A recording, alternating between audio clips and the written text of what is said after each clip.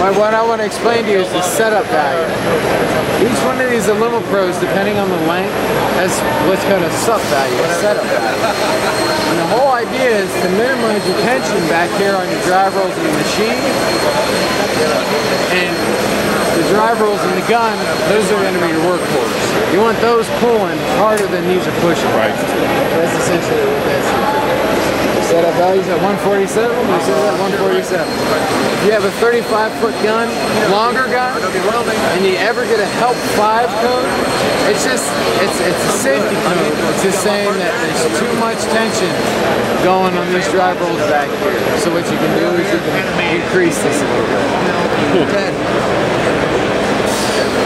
You also have, this is a Luma start. Now this comes into play for heavy play aluminum. You're doing a lot of half-inch, heavy stuff. On aluminum, the starts is what's cold. It's usually you start out, it's going to be nice and big ball of blob, you know, big ball of aluminum wire at the start. You get halfway down the wire, and then it finally starts wetting in and looking real nice. Well, this, depending on the heavier plate, you can turn it on. So it's going to give you extra kick right at the start to make sure it washes into the start. It automatically adjusts as well.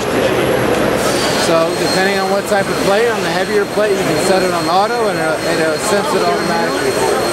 Typically for the lighter stuff, I tend to turn it off.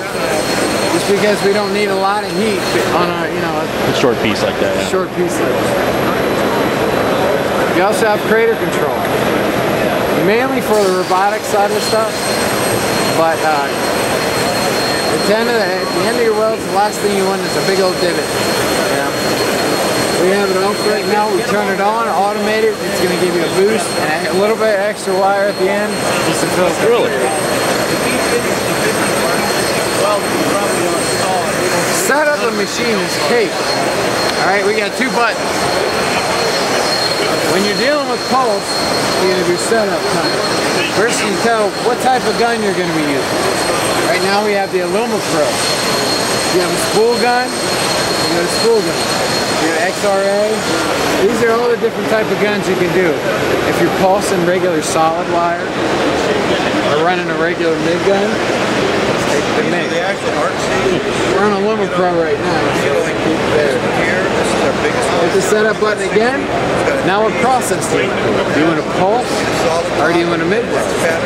You can take it out of pulse and you can do your standard short arc transfer, or you can do a spray transfer.